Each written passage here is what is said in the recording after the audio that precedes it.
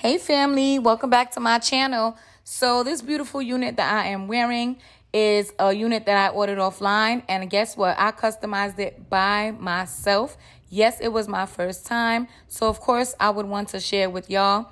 I dyed the wig using the watercolor method, and I also bleached the knots on the wig. So I would like y'all to check the video out, and feel free to leave me comments and let me know what y'all think about the video. So I ordered this hair from a company called UNICE. It is a 13x6 lace frontal, 18-inch, in the color natural.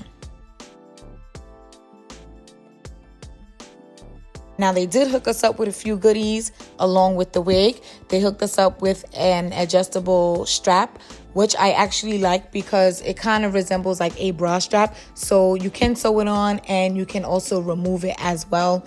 And I guess take it on and off as you please. And they also gave a wig cap as well.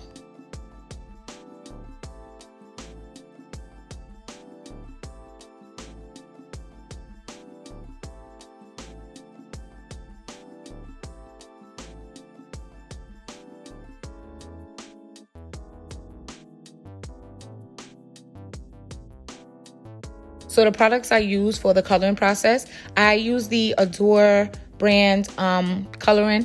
I used it in the color Jet Black. You're going to get a conditioner of your choice, and you're going to get you a Got2b glue spray. Trust me, you will be surprised how well this spray works. It is actually to help from the dye getting on your lace. Since we will be doing the watercolor method, you're going to turn your lace inside out and you're going to use the Got2b spray and you're going to spray the lace. Now, I probably should have told y'all this before, but while I'm doing this, I actually have a pot of water on the stove heating up.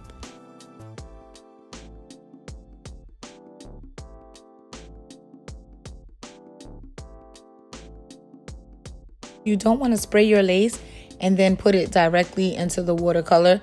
You want to spray it, at least give it 3 to 5 minutes to kind of set and get a little dry.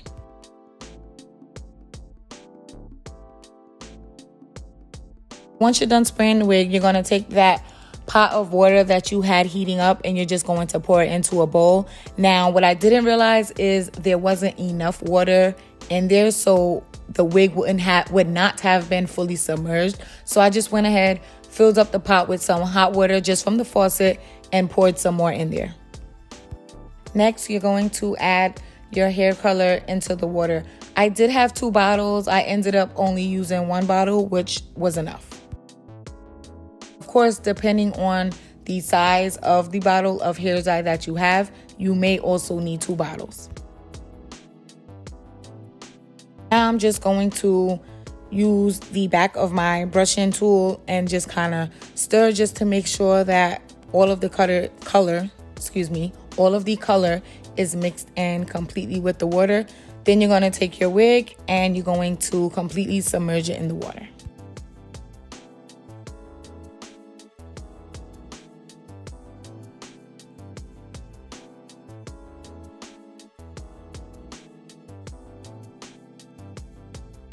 So I let my wig sit in the water for about 8 to 10 minutes. After about 6 minutes, I just took the wig out just to check to see if it was taking the color.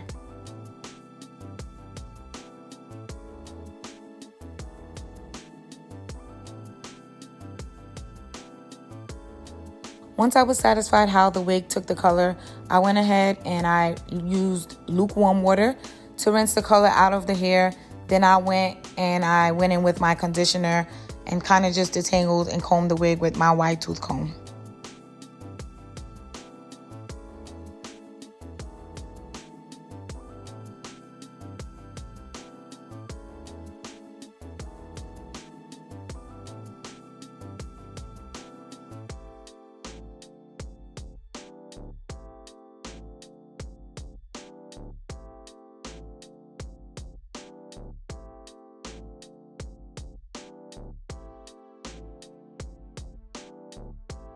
Once that's done, you want to allow your wig to dry prior to bleaching your knots. So I just put my wig on my mannequin head to allow it to dry. If you would like to use a drying utensil like a blow dryer, you're definitely more than welcome to do so. However, I was definitely not pressed for time and I prefer to allow my wig to air dry. So we're moving on to bleaching the knots. I let my wig dry. I started this, y'all, early in the morning. So now it's about 8 o'clock at night and my wig is pretty much dry, except for the ends of the hair, which really doesn't matter because we're only bleaching the knots. So you're going to need your BW2. You're going to need a conditioner, a shampoo. I heard that a neutralizing shampoo is good because it stops the bleaching process, and or something called a purple shampoo. I use the Shimmer light purple shampoo, and this helps with the brassiness, which is that orange or yellow tint that happens when you bleach your knots. And you're going to use your developer, which I have volume 30. You're going to take your BW2 powder and you're going to pour it into some type of bowl. Whatever bowl that you have is fine. You can also purchase those bowls they have at the beauty supply store, but you really don't need to waste your money. If you have an old plastic bowl at home, that works. And you're going to take your cream, take the cream and you're going to kind of feed it into the powder. One of the main things when you're doing this, you do not want your bleach to be too thin, and you don't want it to be too thick. If it's too thin, it will run through onto the hair and you'll be bleaching some of the roots of the hair. And if it's too thick, it won't settle in and it won't bleach the knots properly.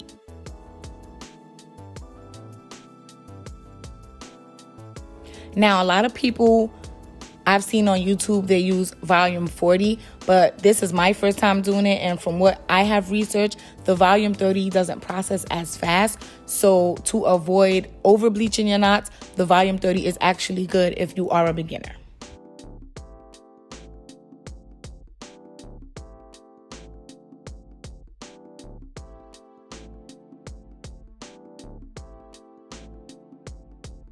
So in preparing to bleach the knots, I just took a spray bottle filled with water and my detangling brush. I am spraying the hairline, and I'm going to brush all the hairs back to make sure they're out of the way of the lace, including the baby hairs.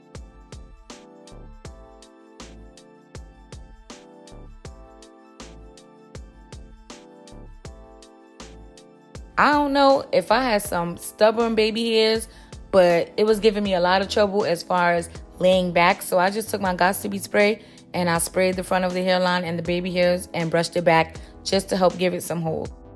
Now you can start applying the bleach to the inside of the hair to bleach the knots. I did not tell y'all this at first, and I am so sorry, but do not forget to get y'all some gloves, because when this stuff gets on your hands and on your skin, it gets all white, it burns. So don't say I never told y'all. I began applying the bleach to the front of the hairline first, towards the front of the lace. Of course, you don't need to dye the lace portion where there isn't any hair. So you just want to apply it with your brush. I've seen people use a spatula, just any tool that is going to facilitate you applying the bleach.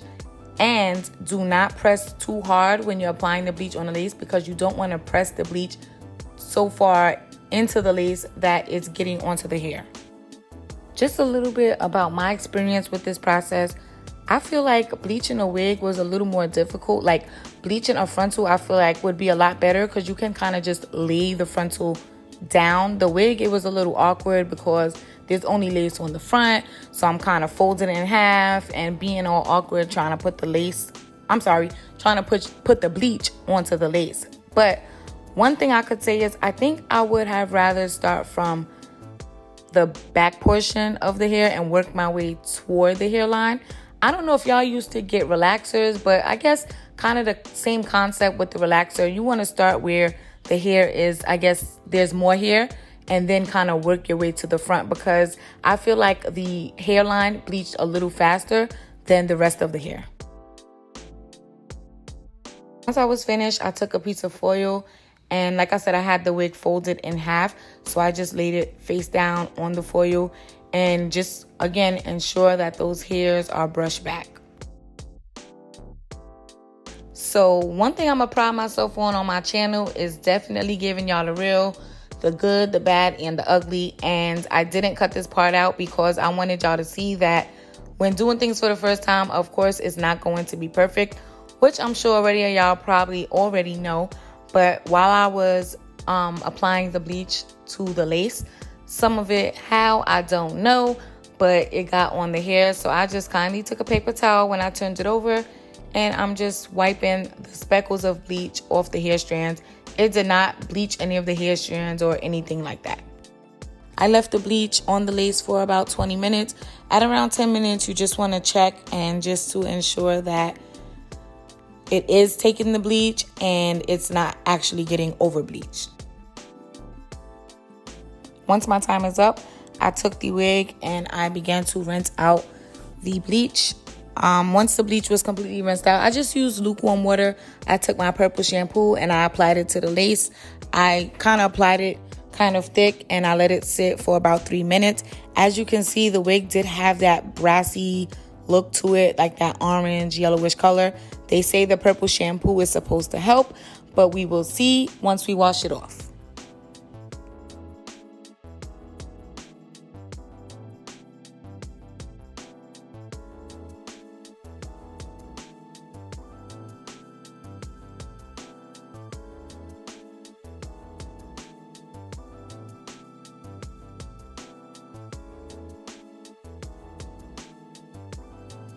All right, y'all, so they did not lie about the purple shampoo. That orange yellowish tint, which they call the brassy look or brassy tint, was no longer on my lace. Thank goodness.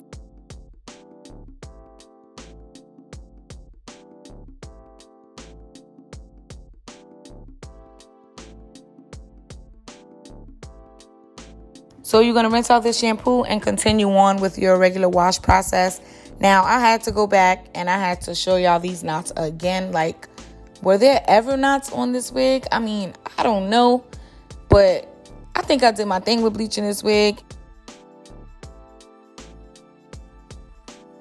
I placed the wig back on the mannequin again to air dry. Like I said, I was not in a rush, or I was not pressed for time.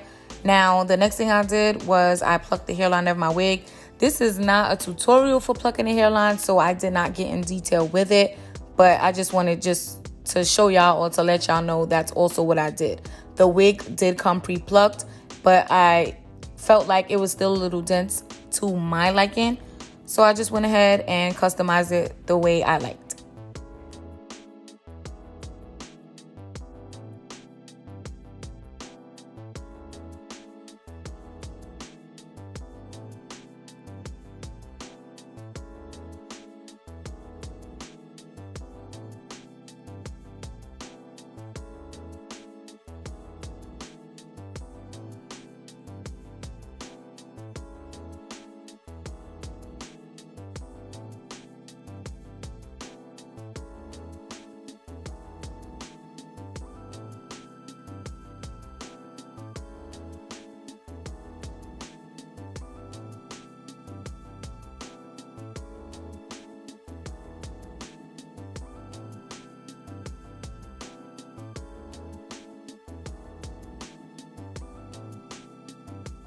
So that concludes the video. I don't think I did too bad, y'all. I would love to know what y'all think about it. So feel free to leave me those comments. I didn't do too much to the unit from what you've seen in the video after. The only thing I did do was put a little bit of foundation down the part just to help it pop a little bit. Like I said, I'm very excited about this. It was my first time. And I figure, you know, now that I found an easy way or a beginner-friendly way to do it, why not share it with y'all? So if you have not subscribed yet, I don't know what you're waiting on, but don't forget to hit that subscribe button. I post videos weekly, so hit that bell button so you don't miss out on these videos. All right? So family, I will see y'all next week. Bye.